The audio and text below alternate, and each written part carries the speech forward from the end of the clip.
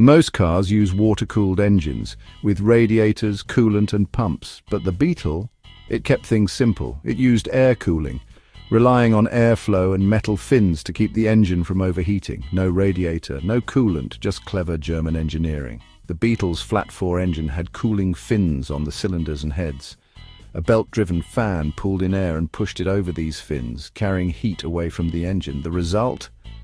A lightweight, low-maintenance setup that worked in all kinds of conditions. In the 1930s, the Beetle was designed to be the people's car. Affordable, rugged and reliable. Air cooling had big advantages, and it worked. The Beetle became famous for running forever, with barely any maintenance. Of course, it wasn't perfect. Air-cooled engines could get hot in traffic, especially in summer, and they didn't regulate temperature as well as modern systems, which made emissions and performance harder to control. That's why later models, like the new Beetle, switched to water-cooled engines.